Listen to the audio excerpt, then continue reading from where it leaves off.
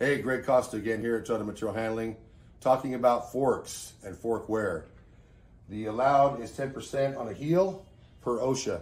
This is a fork gauge which is supplied by your local dealer and is what they call a go or no-go gauge. This will tell us if we are within the 10%. So very simply, this marking up here is what you do to measure the inside of the fork.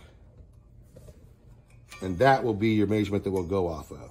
So now we know that's what the thickness of this is supposed to be on the heel. So if we come down here to the heel, we can see that it's exactly there because it's a brand new fork.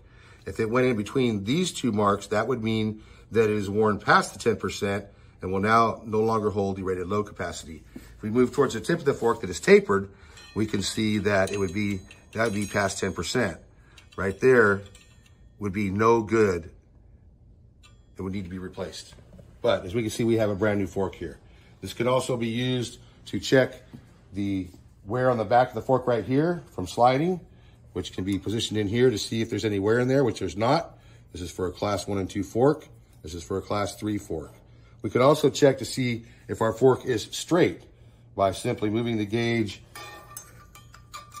and bringing it these two points together on both at the same time, and then looking at our gauge to see if we're at the 90%, which we are.